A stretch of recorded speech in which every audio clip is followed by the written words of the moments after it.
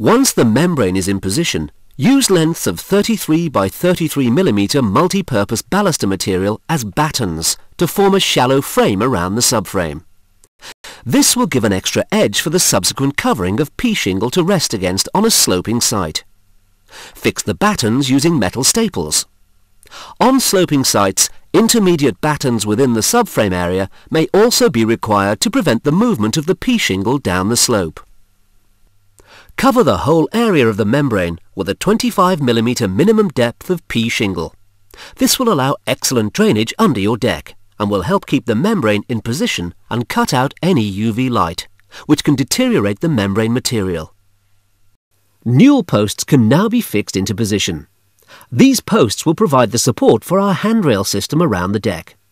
We used 85 by 85 mm multi-purpose post material, but of course you may prefer to use either the 85 by 85 mm classic, colonial or contemporary newel posts and their associated handrail and spindle designs. Cut the newel posts to the required length, allowing for the depth of the subsequent top rails, bottom rails and balusters that will make up the railing system. When fitted, a maximum of 100 mm gap should be allowed between the top of your deck boards and the bottom edge of the base rail of your railing system. The bottoms of the newel posts are fixed in at least two directions to the beams, using either ledger lock screws or coach bolts to provide a solid fixing. Once fixed in position, check that the newel posts are level. On our deck design, extra joist material is fitted between the beams to provide support for this corner newel. Q-deck deck joists can now be fixed onto the beam structures using 100 mm screws or 100 mm high-quality galvanized nails fixed at an angle down into the beams. The distance between each joist will be determined by the section of the deck boards you're using in your deck design. Wider, thicker deck boards can have wider joist spacing. Narrower, thinner deck boards will require closer joist spacing.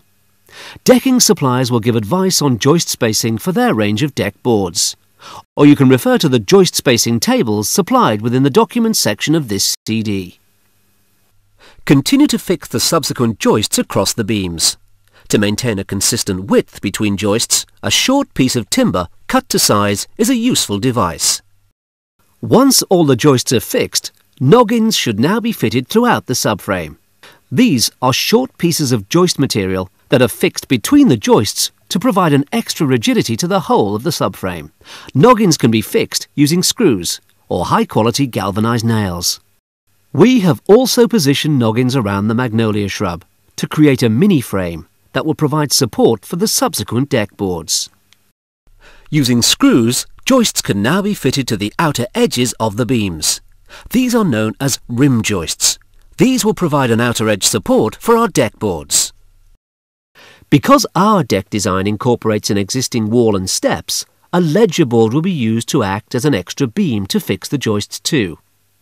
Ledger boards, cut from both 44 by 97 mm and 44 by 145 mm Q-deck joist material, are screw fixed to the wall and steps along their lengths. These boards should be packed away from the wall and steps by at least 10 mm, using either several washers around the screw fixing or galvanized bars. This allows adequate water drainage. If your deck is to be fixed directly to your house, a ledger board should be used and fixed in a similar way. However, ensure the ledger board fixing does not interfere with your damp-proof course. The damp-proof course of the dwelling should never be compromised or bridged, which is why you often see advice to install decks well below DPC level, particularly where DIY installation is involved. But by following the details and procedures shown on the illustration, decking can still be installed to be level with the existing patio or French doors. If your house is old, the finished height of the deck boards should ideally be at least 2 bricks courses below the damp-proof course level. We can now fix extra joists from the main subframe to the ledger boards to create our small subframe in the step area. Joist hangers and corner brackets have been used to fix and support the joists to the ledger boards. Our subframe is now complete.